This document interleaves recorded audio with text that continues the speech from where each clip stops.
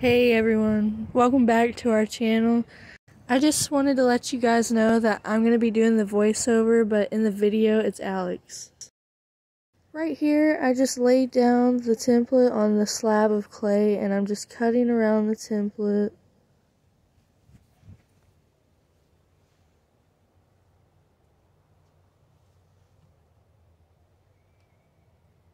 And now I'm just taking the excess clay away that I cut out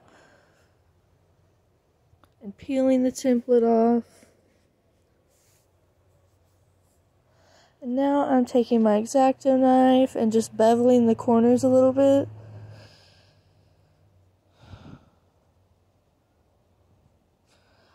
You bevel the corners just so it's not like a blunt edge, and it makes it easier to blend together.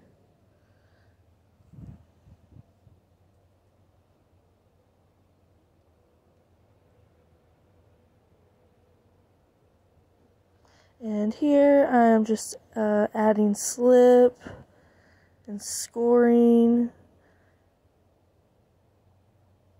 You can either use water or water and vinegar, or like I'm using now, a prepared slip.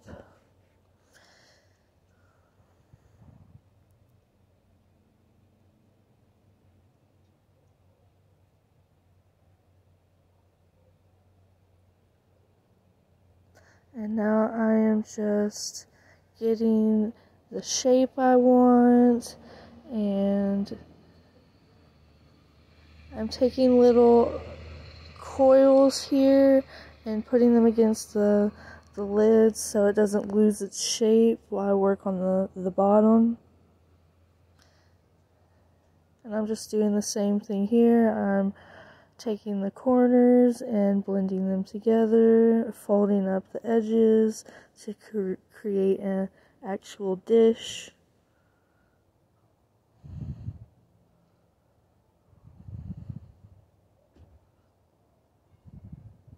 And now I'm rolling out a baby coil.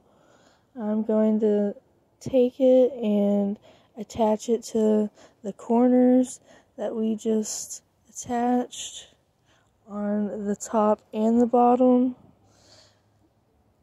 I do this because it just adds extra material around where we just attached and blended the clay together on the corners. It will help it be stronger.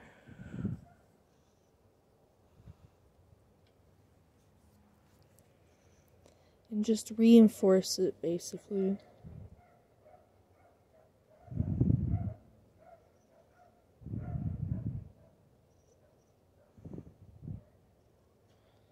I have a little wooden tool right here that I'm using to blend. You can use your finger, a wooden tool. Some people use spoons. Whatever you can find and works best for you. Just play around and see what you like, because not everyone is the same. And here I'm taking my little snakes and putting them around the bottom of the butter dish so it holds its shape while I go back to the top.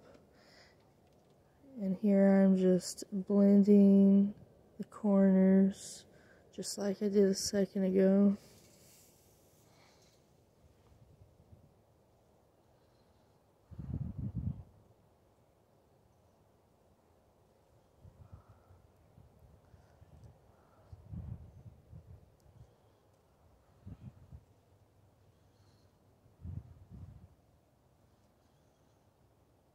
Just smoothing everything, blending everything, making sure that it's all together.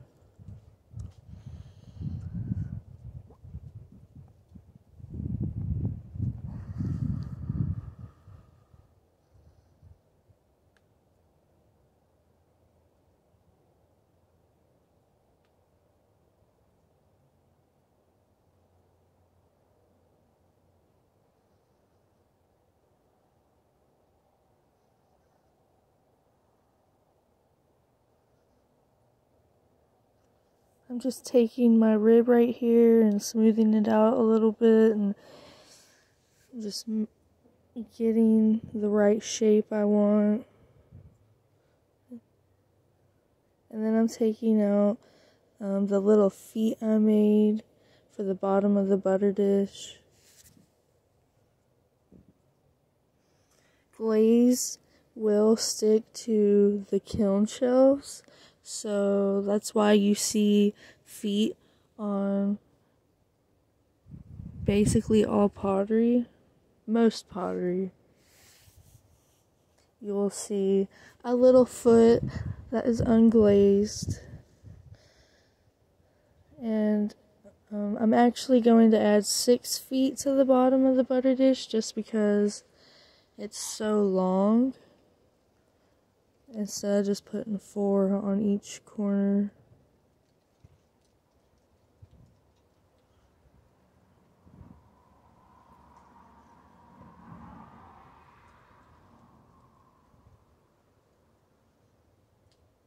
And this clay is called Cinco Rojo by Armadillo Clay Company, if anyone's wondering. It is a cone 6 clay.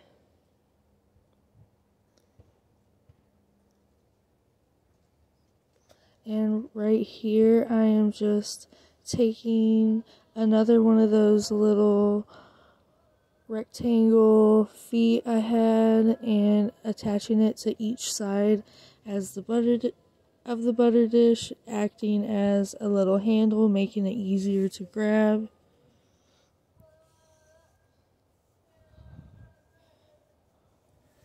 And right here I'm just taking a little ball tool and making sure all the feet are attached so it doesn't crack and pop off while it's in the drying process.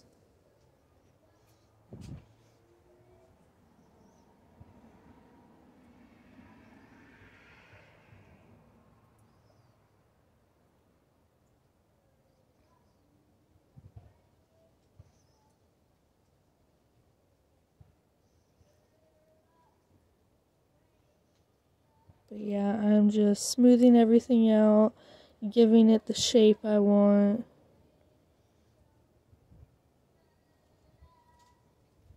And I think all I have left to do is add a handle for the top. You can have fun with this. You can make it any shape you want.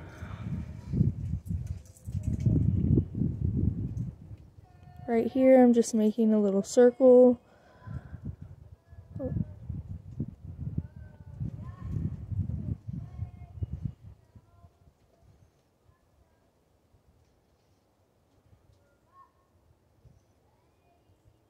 And I'm about to attach it to the top. I'm scoring the surface and applying slip.